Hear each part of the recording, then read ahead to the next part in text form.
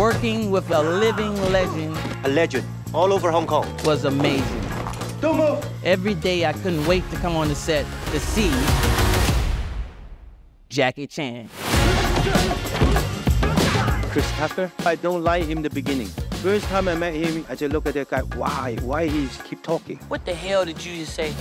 He's so fast. I don't even know one word coming from his mouth. And later on, he used it in the movie.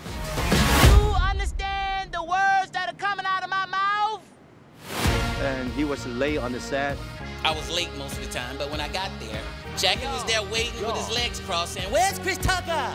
One day he come, "Jackie, can you come later? You make me look bad." I said, "No, that's my job." But he didn't complain. He knew I was this young kid. He went with the flow.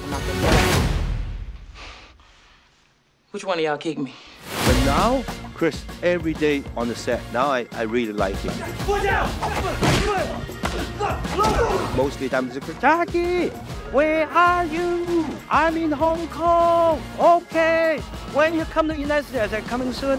We can join it together." I said, "Okay." Man, what the hell are you doing?